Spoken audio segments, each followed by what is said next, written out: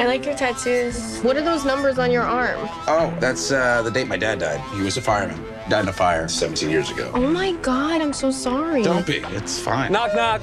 Who's there? Not your dad. Whatever happened in 2020, we should be very grateful to the powers that be, because they have just opened the veils and showed us so much about the world and ourselves, how we were tested.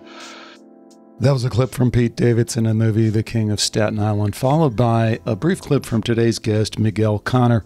Let Miguel finish that thought.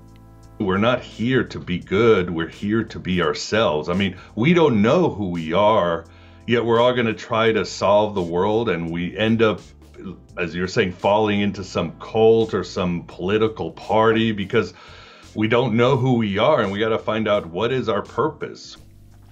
What a crazy thought, hey? I mean, what if that's what this is all about? What if that's what the whole pandemic Great Reset is all about?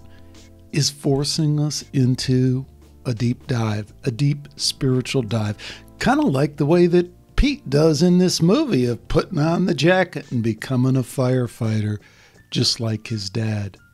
People email me and they say, well, what are some Gnostic practices? And I said, well, only you know. You got to find out who you are, what works for you, and you've got to create a life, a system, a gospel and a myth that brings out your inner light. I can't help you. Nobody can help you.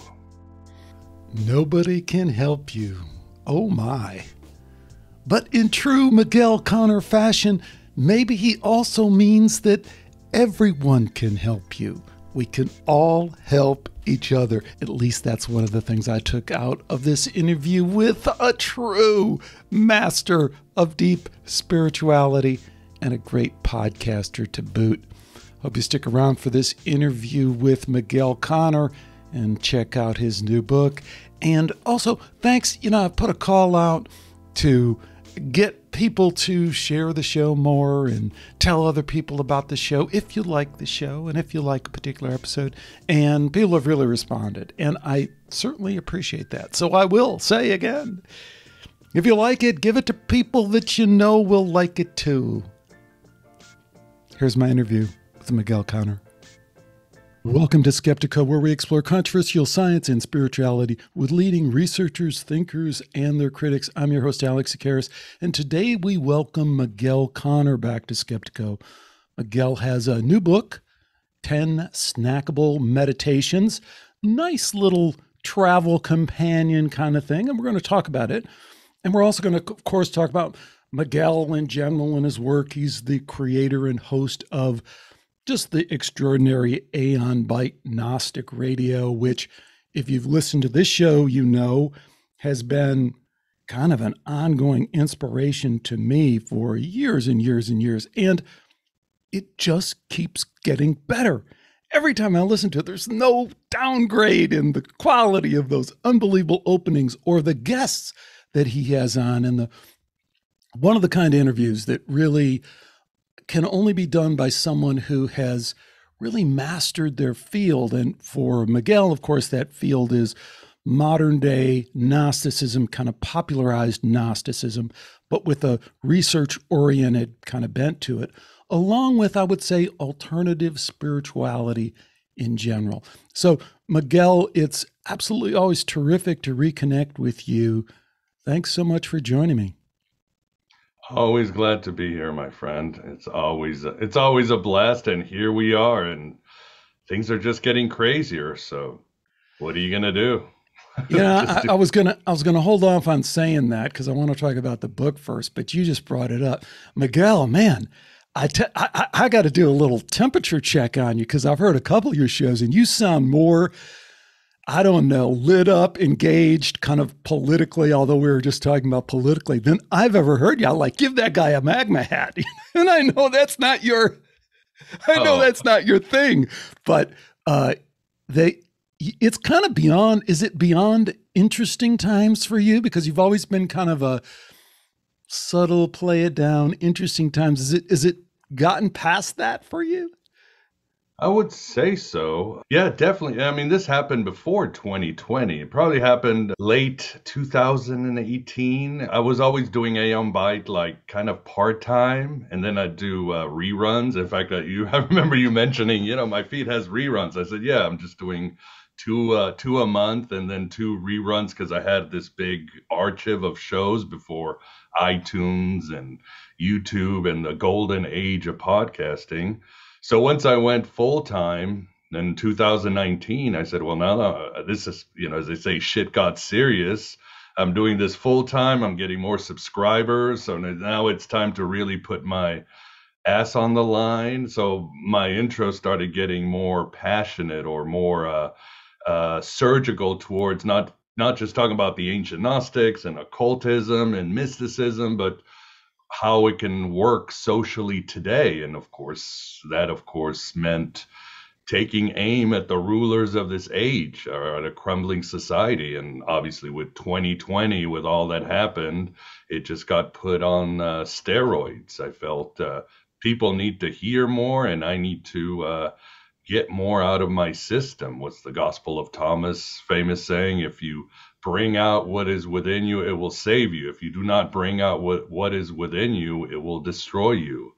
And I think that's in a situation that most people are today. We have to pivot, and we have to search, and we have to look at other spaces. I think this last year or two has just shown us that everything's in flux and everything's a sham. And here we are. It's time to move to those deeper spaces. I get that. But what's most powerful about what you're saying is the voice that's coming through. You, Aeon Byte, Gnosticism, all those things that you said of looking at this broader historical landscape and this spiritual landscape, which brings us to your book. So contrast that, pivot that with 10 snackable meditations and what you've tried to do there. Because in a way, it is that balancing that you've always been about. Yeah, I mean, it's, how do I put this? The book, I mean, sometimes when you're searching for your voice or you're bringing it out from within, it's supposed to come from a deeper place. I mean, you hear that from entrepreneurs and others. Something came over me and I just decided to go for it. And maybe it wasn't the success you wanted or everything, but there are doors and pathways that open. What did Joseph Campbell famously say? Follow your bliss and doors will open. I always made the mistake of thinking bliss was some sort of hedonistic thing, like, oh, I'm just going to have fun. But I think he was really talking about the context of who you are, what your purpose is, how it aligns with your deeper self, and what you can do to make a difference. So like with 10, this goes into my introduction. Something told me you need to put some, wood in the fire. You need to try to speak to the situations that are happening today and make this ancient Gnosticism more relevant. With 10 snackable meditations, it was kind of the same. I had bought this sort of new e-commerce platform and I was testing it, and I said, I need something to test it. So I'm just gonna, in some of my groups, we kind of share meditation practices and tools for everyday coping, especially these days. And I said, well, I'm gonna just do this as an experiment. So I started writing this book, and suddenly it started growing, and I created the cover. And before I even knew it, I was like, oh crap, I am publishing a book. In like a month, process, I was like, I published the book, and now it just came out in Kindle. It's in print version. The audio version is coming out from an Audible and Apple probably in the next week. So it's one of those, the spirit took me and I just went for it. And I have no idea where it's going, what it's going to do. But it's something that I knew it would be helpful. I wanted to be helpful because we do live in more fragmented times where people are under a huge amount of anxiety and stress, and the old ways might not be working. I mean, I'm sure you can relate to how people are, where it's, oh my God, I had a stressful day. I'm going to wait till I get home and have a drink or watch TV. Or I'm going to wait till I go to church on Sunday or the mosque on Friday or my witch's circle, whatever, or my yoga class, my weekly yoga class. but those ways, those old ways don't work. I think we need a set of spiritual, psychological, and wellness toolboxes at our disposition at all times of the day. It's not good enough. You had bad news at work, or you're overwhelmed because of the Twitter feed and you're going to wait. It's like, no, how am I going to get these meditations and these tools that can work for me in an instant? Because we are being bombarded by media and misinformation and propaganda, and the old ways are falling apart, from the workplace to societal circles to our very culture.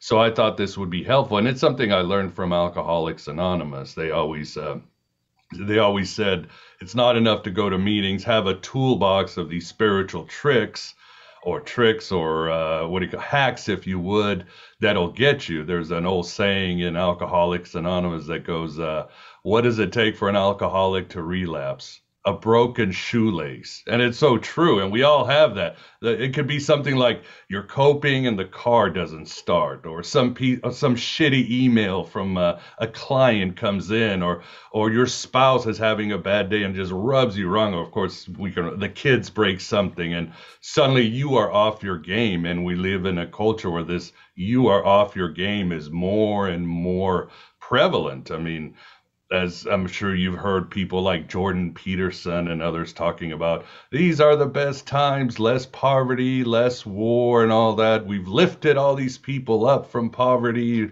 in the 19th, 20th century. And I'm saying, yeah, I agree, but suicide, depression, anxiety, domestic violence, it's out of control. And in 2020, which most people or the media overlooks, it's just getting worse. So this is sort of my contribution that has helped me. It's from hallowed traditions, various traditions. Pick the meditation that works for you, and hopefully I will add some more as they go, because I think we need these more than ever, Alex. Awesome. And let's highlight two words: snackable and meditation. So one, these might not be what people would expect on when they hear the term meditation. They expect a long, arduous sit, formal, with that firm back and that bamboo slap if you don't do it.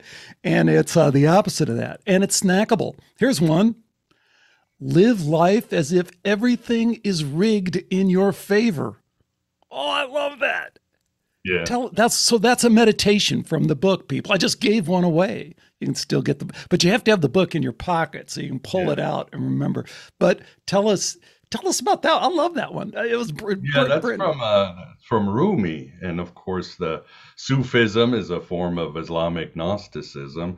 And some of these are, you might say, how to reorient your brain, your attitude, and all that as quickly as possible, so you don't just get swept away by the day's stress and flows and all the things that are going on today. So a sort of attitude change can really make a difference. And sometimes it can really help you, or at least create a buffer until you hopefully will find the more serious stuff. Again, you should have a good meditation practice that is more formal, takes, half an hour to an hour.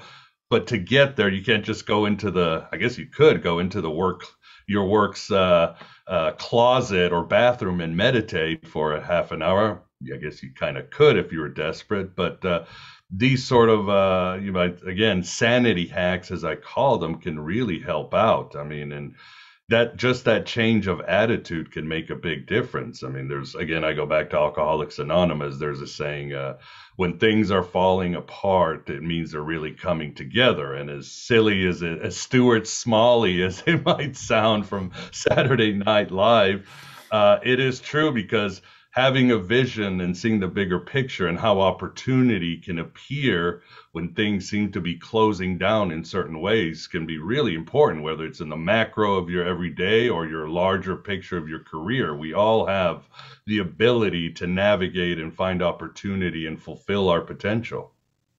Yeah, that's great. One of the things I appreciated about the book and the meditations were you included this huge body of inspirational work that most people completely overlook. And that's kind of from the entrepreneurial business, self-development kind of arena. And there's some great ones. Here's one from your book. It doesn't matter what kind of day you're having. The fact that you're having another day is enough to be grateful for. Now, that's one. We've all heard different versions of it. I love that one. But tell people where that came from, because I think it's cool. Yeah, is that the one from, I think that's the one from Brad Lee, isn't it? Is that the one? Yeah, yeah. I mean, and this is what just right to it, and he has this spiritual exercise, and this guy is a sales guru. He lives in Vegas and all that, but he does have that sensibility of using, like you said, self-help, mysticism to sort of manage stress. And he came up with his hack, and he said, imagine you wake up in the morning and somebody offers you, let's say, $1 million. And you're like, okay, that's great. And he says, how would your day go if somebody plopped $1 million into your account, or a big bag of money? And most people will say, I'm going to have a great day, instant. The possibilities have opened. The potential is open. The mind, you feel freer and lighter. You're going to go through and you're going to call people like, we're going to do this and go on vacation and invest. And you're just going to be happier. And then in his exercise, he says, well, imagine if that person said, all right, you can have $1 million today, but the catch is you don't get to wake up tomorrow. This is it. You're one day with $1 million. And then he asked, well, what would you choose? And most people would say, screw that. I don't want $1 million. I want to wake up tomorrow. I want the rest of my life to continue. And then he asks in a very rhetorical way, well, in that case, does that mean what's more valuable? You waking up in the morning or $1 million? And that kind of makes you think. It's like, no, me waking up in the morning is more valuable than $1 million, than $1 billion, than $1 trillion. And he proposes the question, well, why don't you act like you're waking up to the world is the most valuable thing in the world? And that simple meditation in the morning can be a huge adjustment to your attitude, to your energy, and even to what you accomplish that day. So these sort of little tricks and reorientations of the mind, these little programming hacks, can make a difference. Again, they're not totally transformational. The book tries to give, I give links and bigger quotes and talk about these traditions if you so decide to choose to take them to help you out on your road. And I try to keep it as varied as possible because everybody's different. I assume everybody has a different spiritual, psychological makeup. So I have Christian, Muslim, New Age, occult, all these varied traditions so that a person can find what works for them. Hey, you just hit on one of my hot buttons. I'm going to go Skeptiko on you. You walked right into it. You walked right into it, Miguel. Yeah, you couldn't have if you wouldn't have walked right into it. I would have fooled you right in. Okay, so here's another one. Lord, I offer this sacrifice to you for, and then for the person. God had one. Here's another one. God had one son on earth without sin, but no one without suffering. So, yeah, no. I ain't buying it. I mean, no, here's my point. Diversity is overrated. Like, I just had this thing the other day, and I don't know if who I offended on this one, but it's like, no, I don't respect your beliefs. No, make me respect your beliefs. Convince me to respect your beliefs in the court of public opinion. I mean, I'm not going to go, barricade your house or throw firebombs at you. But no, if you're a Mormon, if you're a Scientologist, if you're a Mooney, I just interviewed a great guy. I love the guy. 30 years of Mooney. No, I don't respect your beliefs. If you're Christian, I was going to say fundamentalist Christian, but that's just passing it off. No, I don't necessarily respect your beliefs. And as a matter of fact, this quote that you've given, in a lot of ways, so it might connect with some people. And that's what I hear you saying, kind of smorgasbord style. So let me turn this into a question. From a Aeon Bite, Gnostic, toughness, because there's a certain toughness to the Gnostics and willing to face the fight, the challenge head on. I don't want to hear that there's one son on earth without sin. Wait a minute. How do you know that? That is that is different than all the other quotes in a way that I think we need to at least be explicit. If somebody buys into that, fine. But no, I don't know that God had one son on earth without sin. I don't know that. Yeah, I mean, in a way, between us and your audience, it is a bit sneaky because Augustine is a former Gnostic. He was a Gnostic, but he found he couldn't, it didn't give him the structure that he wanted. In other words, it couldn't help him keep his dick in his pants. So he went from Gnosticism to Catholicism or Orthodox. And he found the structure there, but even to the day he died, he was accused of mixing in Neoplatonic and Gnostic ideas into his form of Christianity. And I find a lot of his writings really beautiful and inspirational. I just think he was searching. As far as the suffering goes, I mean, it is true. Suffering is definitely for everybody. And by the suffering, I mean, in Buddhism, what do you call it? You call it suffering. Buddha said dukkha, which is like a wheel that's always sort of loose when you're pulling the cart. It's very much like Morpheus says in The Matrix, you know there's something wrong with the world. You don't know what it is. It's like a splinter in your mind driving you mad. I think that's what the Buddha was. We all know there's something wrong. I think 2021 and 2020 has stressed that. And we don't know what to do. We're really uncomfortable in our skin and our minds. So that's what he was referring to as suffering. And obviously, everybody suffers because life brings you what life brings you. So I don't know why I got into that tangent about you suffering. Did. That wasn't a tangent. I was pulling you into the deep waters, and as usual, you swim with no problem to the side of the pool, no matter where I pull you. But I'll follow up on that. I love the business quote. Like I said. One of the most, and Tim Grimes, who is a fantastic, I love Tim, and he was on the show recently to talk about his book, The Joy of Not Thinking, which is very non-dual and very in keeping with this conversation we're having. But he turned me on to the fact that Napoleon Hill, of course, one of the most famous foundational business writers of all time, authored Think and Grow Rich, which became the kind of seminal book that everyone's built off of. Scam artist, complete scam artist. And they go back and they trace his history, and he's a scoundrel from the beginning. All the stuff he's doing, he's trying to do this business scam and, abandoning this child in this state and moving to another. And like when we move into the spiritual realm, we find the people who are trying to co-opt spirituality, we find the same thing. The David Koresh is the example I've been using lately. Of course, the Branch Davidian Waco thing, it's a little bit past maybe what some people remember, but I just stumbled across this little factoid that one of the ways that David Koresh really kind of hoodwinked all these good, honest Christians was he had this incredible photographic memory and had virtually memorized the Bible. So he could spew out scripture just boom, boom, boom off the top of his head. So what he also liked to do is fuck 12-year-old and 13-year-old girls. So combine those. What's that? I know that. Wow. Combine those two interests, and what he had was he would go to these people that he would lure to his little compound as this kind of great, commune and stuff like that. And he'd say, look, I tell you what, I've talked to the man, and Jesus has told me I need to have 1,000 wives, and I need to really kind of start this whole new thing. And you know what? I'm checking out your daughter over there. I think she'd be right in one of Jesus's flock here right from the beginning. She ought to be one of my wives. And he had many, many of these very young teenage girl wives, and that makes a different spin on Waco. And, we all hear, oh my, they crammed.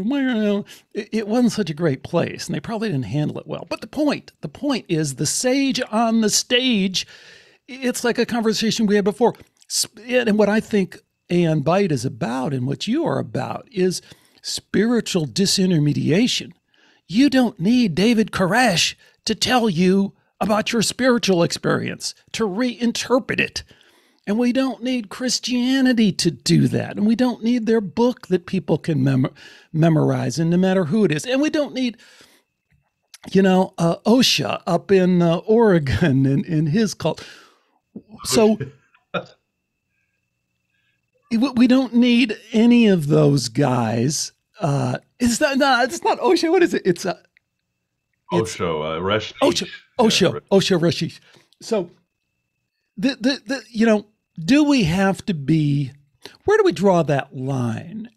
So how do you do that? How do you balance the 10 snackable meditations, smorgasbord, find what you like, write your own gospel, create your own myth, which is so beautiful, with don't be a chump. I mean, be looking out for people who are going to try and co-opt your spiritual experience. And I think that's also very much in keeping with what we're talking about with what's going on in the last couple of years.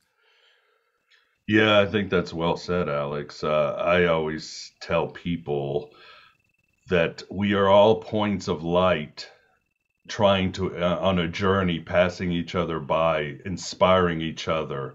And that's the attitude it should be. You shouldn't have any sort of guru or anything like that.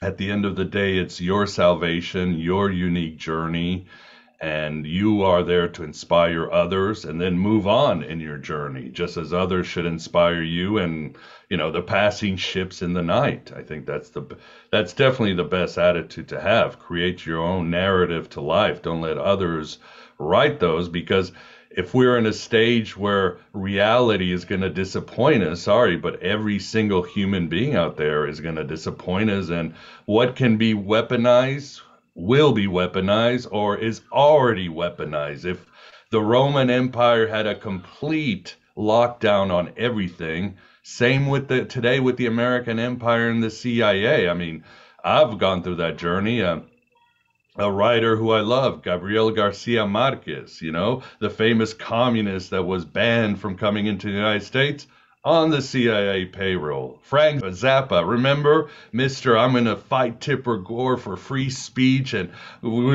us Gen X were like, all right, we got to defend military intelligence. And you go on, Pythagoras was probably a spy for some government. I mean, this is the world we live in. What can be weaponized has already been weaponized. So you need to know this and accept this and find your own inner light, because it's just the way it is. What's the saying? If it can be destroyed by the truth, then it deserves to be destroyed by the truth. But that doesn't change the game of your awakening. Your awakening is still the most important thing that you will have, your self-knowledge. And who these people and gurus and what they corrupt and destroy really has nothing to do with it. And you can move on, again, with 10 snackable meditations. Move on to the next slide and get inspired and move away. Even the Buddhists say, if you see the Buddha on the road, kill him. I always say, same with Jesus, same with your heroes, same with your parents, and, metaphoric, I'm not saying literally, but kill them all, kill them all. It's your road, man. Just so inspirationally said. And, the parents thing to me is like, the way that I hear you saying that is like, I was just having this conversation with my friend Mark Palmer on his podcast, My Family Thinks I'm Crazy. And we were talking about just how difficult this path is, any path that is a spiritual path, that is truly this trying to tap into the inner part. And when you walk into the forest and you have the divine and it comes through the trees and you never thought you'd experience it, and you experience love like you never have before, and then you come home and mom and dad say, "Oh no, son. Oh no, honey. That's not what we believe. We don't believe that." And then you go, "Oh, we don't believe that. Mom and dad are good people. And I know they're good people. And grandma and grandpa are good people. And they all believe that my experience is not good. That's the Buddha that you're talking about, that needs to be, we need to step over that Buddha and get to the other side," which maybe brings me to the final quote that I was going to tee up to people from 10 Snackable Meditations. Another phenomenal meditation. This is not a battle of good versus evil. This is a battle of you versus lack of you. That's what you were saying, I think. So talk about that as we finish talking about the book. That's from James True. What is his book? Best Apocalypse Ever. How we should, whatever happened in 2020, we should be very grateful to the powers that be, because they have just opened the veils and showed us so much about the world and ourselves, how we were tested. So I certainly agree with that point. And it is true, because we are here. That's what Carl Jung said, and it's a book too. We're not here to be good. We're here to be ourselves. I mean, we don't know who we are, yet we're all going to try to solve the world, and we end up, as you're saying, falling into some cult or some political party because we don't know who we are, and we got to find out what is our purpose. Who are we? And there's so many layers of programming and bullshit that we have to go through. When that happens, as I tell people, once you start waking up, what did Anthony DeMello said? Spirituality is waking up. And Clark Emery, the famous Buddhist scholar, said the awakening of an individual is a cosmic event. Once you find out who you are, then the answers will come in a very silent, automatic way. You'll find, like me doing 10 snackable meditations or Aeon Bite, it comes to you and you go with it, and it's beyond your egoic constructed self. I mean, you're talking about parents, and I know I can blame my parents, but my programming certainly did a lot of damage to my kids. I remember a Jungian guy saying, the parents' job is to break the souls of our children. And I'd be like, oh, that's crazy. But it is true. Like school. I always thought school there was something wrong with this, like a splinter in my mind driving me crazy.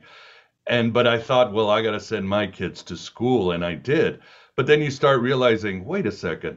School is just like a prison, and there's memes on the internet, right? The bus, the cafeteria, the architecture, and you go, holy shit, schools are prisons. It's a place to dehumanize our children and programming and stop their potential. It's nothing like the Waldorf schools or anything like that. And with my first marriage, I sent my kids to school, but in this marriage, it's like they are completely homeschooled, and they're obviously mentally, academically, all that, they're far ahead of kids that go to school, at least here in Illinois. I can't judge anywhere else. So, find out who you are. That is the great rebellion. Finding out who you are is what whoever they are, don't want you to find out. And that's where you find out your purpose, your peace, and all that. So that's the journey I certainly advise to people, instead of trying to go out and change the world or assimilate to some system or religion or anything like that. As you can see, Alex, I'd be the worst guru in the world.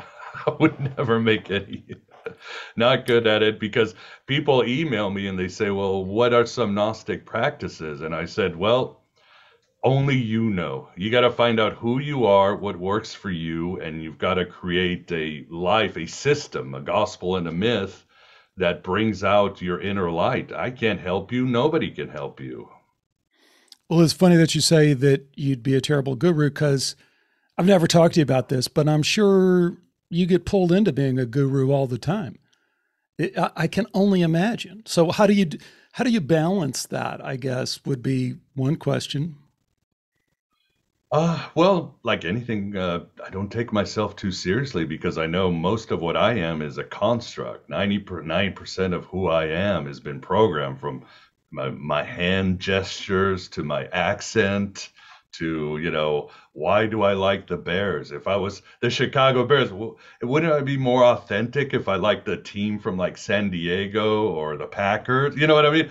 So I try to just realize not to take myself too seriously, or reality in itself. So that's really the way. And of course, there's that inner fire where I want everybody to find their own bliss, from Joseph Campbell, to find their own road. And that passion to help those who suffer keeps me humble in a lot of ways, because there's no time to sit on your laurels or get a big head about things. I mean, we got to be moving fast here.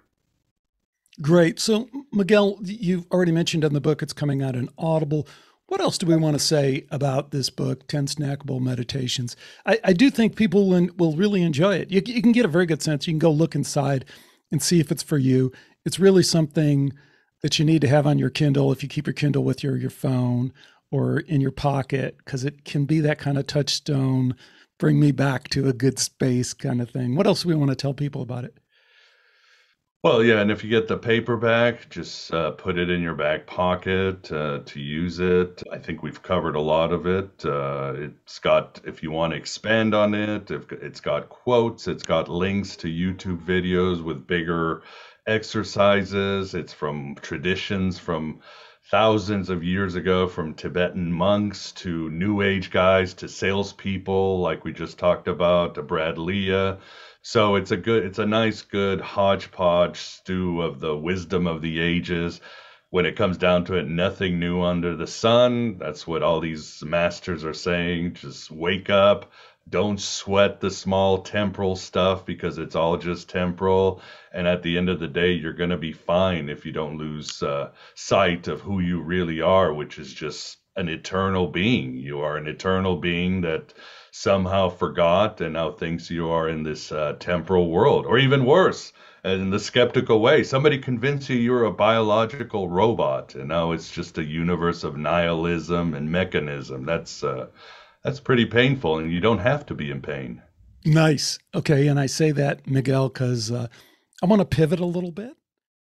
Thanks again to Miguel Connor for joining me today on Skeptiko. As I was just referencing, there is a second half to this interview. It was just so different than the first half that I felt like I needed to release it as a second episode, which I will do in a few weeks. But for now, I thought we would just focus in on this great, great interview and this book that he did. And I would tee up one question from this one. Which one of Miguel's meditations did you like best? Did you most relate to?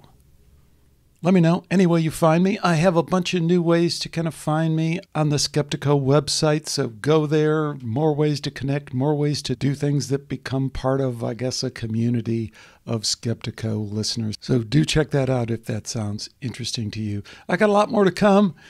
Until next time, take care and bye for now.